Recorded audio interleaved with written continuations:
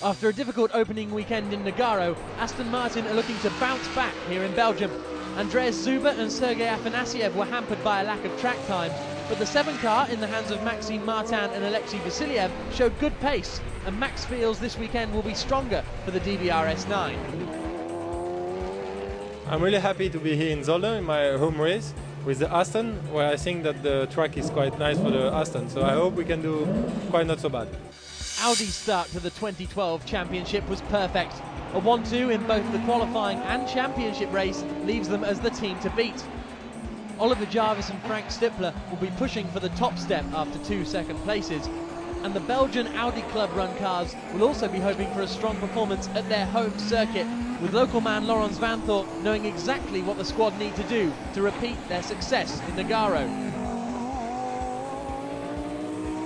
Well, it's my home race in Zolder. I live 50 meters from here, so we hope to do good. But we will do our job, work hard, try to not make any failures, and then we will get the result we deserve. Double GT1 champions Vita for One racing team endured a testing weekend in Nogaro, finishing 10th and 11th in the championship race. Things are looking better for Zolder though, where the Z4 seems more at home after Friday practice.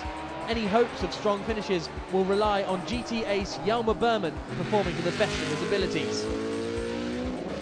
Well, this is a real BMW track, so hopefully with a new balance of performance we'll be aiming to get on the podium.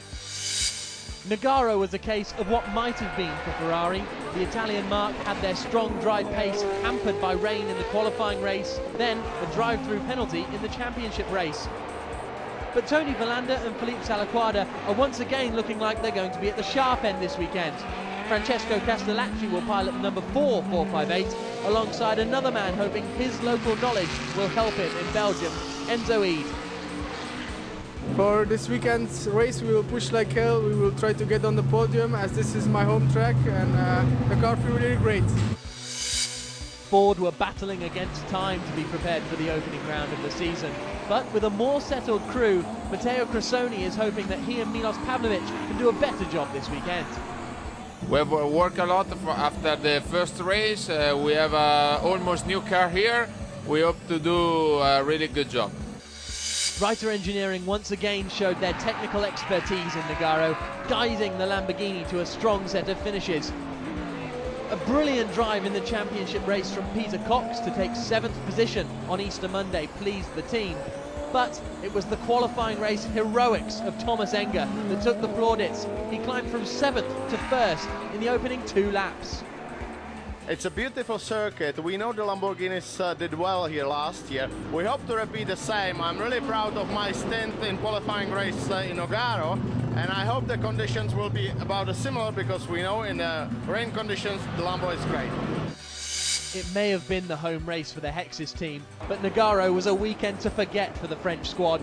Steph Dusseldorp crashed on the reconnaissance lap for the qualifying race, and neither machine managed to make it to the end of the championship race, as they both retired with technical problems. But Dusseldorp is confident the team can make amends. So we're here in Zolder, trying to put a good result after a difficult weekend in Nogaro, but I'm sure with the home crowd in the home race we can do a good result. The Mercedes were the best of the rest in Nogaro after Audi's domination. The Alinkel.com Munich Motorsports team left the French circuit second in the team's championship after Marc Basseng and Marcus Winkelhock guided their SLS AMG to 3rd in the championship race. They took maximum points in last season's round at Zolder, albeit in the Lamborghini, but Thomas Jaeger thinks they can repeat that success this weekend. Yeah, we are here in Zolder. We have good memories from last year when we started on pole position. Unfortunately, we didn't make it to a win in the race, so hopefully we can do that this year. Still need to gain a little bit of speed, and hopefully we do that tomorrow. Porsche too had a strong opening weekend and deserved more than their 9th place in the championship race. Mike Parisi starred at his home event, and his teammate Matt Halliday is feeling positive ahead of the race. Well, this weekend here in Zolder, we've been quick in practice. We're going to put our head down and try and carry through to get a good result. Saturday and Sunday where the points are, so hopefully it goes smooth.